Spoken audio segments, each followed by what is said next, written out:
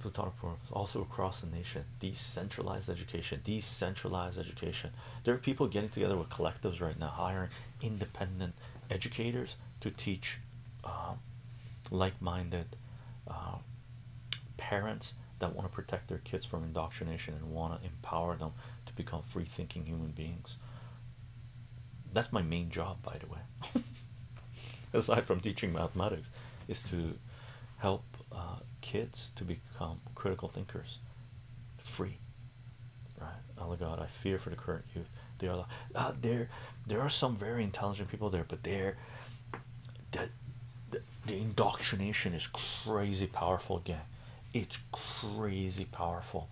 The woke, the agenda of wokeism pushed from centralized power is intoxicating to a lot of youth which are trying to find a purpose in life, right? So as educators, for me anyway, my main purpose is to try to empower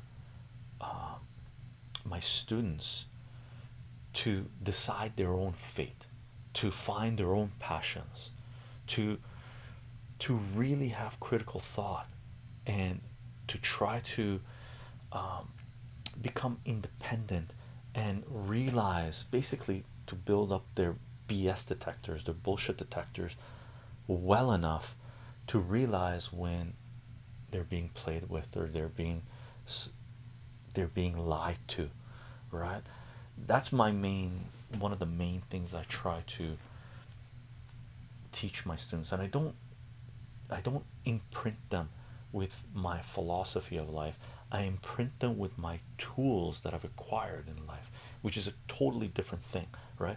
Centralized education tries to imprint, right, kids in school with their ideology, with their doctrines, with their dogmas, with their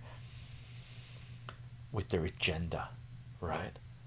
And if there is a tool that will prevent kids from being brainwashed, they've pulled that out, right?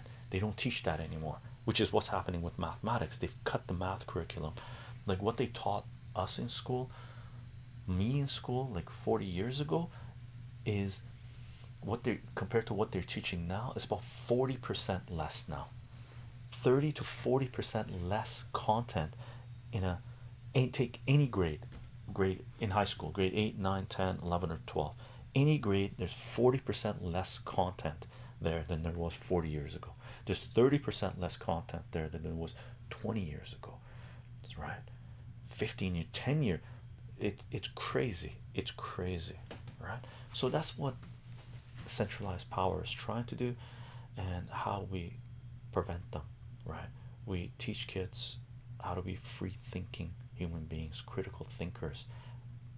We build up their bullshit detectors, right? We teach them how to read data, how to read graphs, how to smell the bullshit coming a mile away, right? Which is what mathematics does. Lord Eskil, as a history student myself, the very select part they teach in schools says enough. Yeah, it's really crazy, right? I don't know about the massacres my country committed until I researched it myself. In my opinion, they put heavy propaganda and a lesson plans. Indeed, it's garbage. Like, by the way, what we're talking about regarding education, it's not just math related, as Lord Eskil is pointing out. It's everywhere. It's history. History taught in centralized indoctrination centers. That's pure indoctrination. Pure indoctrination. It's crazy. As well as current media propaganda. It's an attack on humanity from all fronts, right? May it be your consumption of food, what you eat, may it be news you watch, may it be movies, TV shows, music. On every front, they're taking, centralized power is taking taxpayer money from individuals, from a society, and the bureaucrats are deciding what to push on that society, right?